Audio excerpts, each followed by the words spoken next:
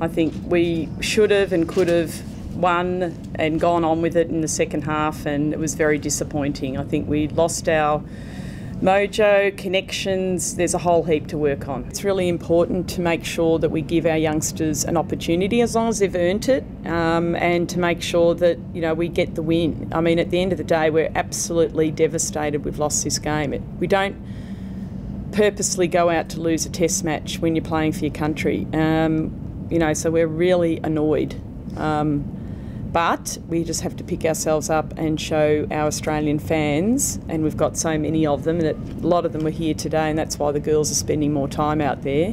We just have to bring our A game to Perth, not, you know, a C game that just wasn't good enough today. But also the Silver Ferns were terrific today. You know, there's no excuses. At the end of the day, we should have won today. That was an opportunity that went begging. We review the way that we've always done, whether it's a win or a loss, and then prepare for Friday. We had, you know, we knew we were playing 3 tests in a short amount of time, and we got given a break after World Cup, and, you know, Lisa along with the medical staff have done a great job in managing the players' load. So we don't use that as an excuse. We do everything absolutely possible to recover.